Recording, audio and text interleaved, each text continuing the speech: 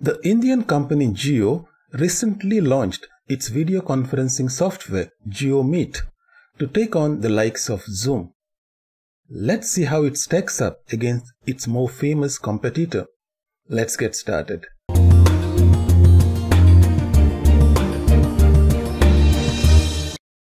When we visit the website, we can see that the product is still in beta. But if you still want to go ahead and sign up for the service, it's very easy to do. Just give in your name and you can sign up either using your mobile or your email address. In my case, I have already created the account. So let me sign in with my email address. The home page of Jio looks uncannily like a Zoom page. If we keep Jio and Zoom windows side by side, we can see it's almost a copy-paste. The only difference being that the color is slightly darker blue. There are not many settings available in Jio, unlike Zoom, which has tons of settings to make your meeting really professional. Based on this, we can understand that the functionality of Jio will be limited compared to Zoom. Let me schedule a meeting and see how it goes. Again, the interface is almost same as Zoom. So if you have used Zoom, you will feel right at home here. To plan a new meeting, click on this button and enter your meeting details.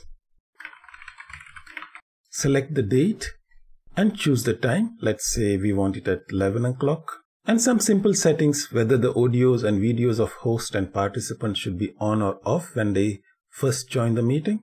Next, we can choose whether we want the meeting to start before the host, or you can enable the waiting room, which automatically disables the join before host. Finally, choose whether you want guests to join your meeting. That means if they don't have a Jio account, whether they can log in to the meeting or no. And finally, click on the save button. So it has created a meeting for me.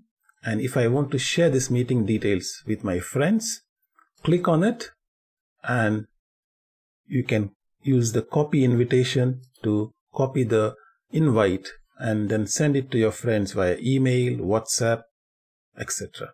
Once you are ready to start the meeting, we can click on the start button. This will take us to the link to download the JioMeet app. In my case, I have already installed the JioMeet app.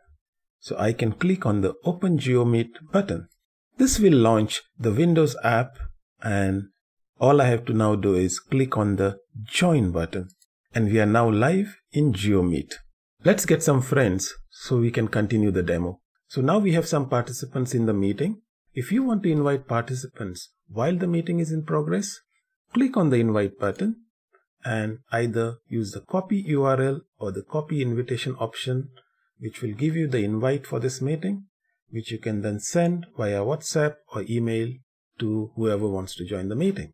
As far as controls are concerned, we have the basic audio and video settings at the bottom left corner of our screen, where we can choose the microphone and the speaker. For the video settings, we can set the camera, which will be used for the meeting. And that's about it as far as audio and video settings are concerned.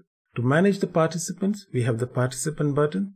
We have a chat option that allows us to send messages during the meeting, but we don't have the fine-grained control as we have in Zoom, where we can send messages to individual participants, or we can even disable chat. When you send a chat message, it goes to everybody.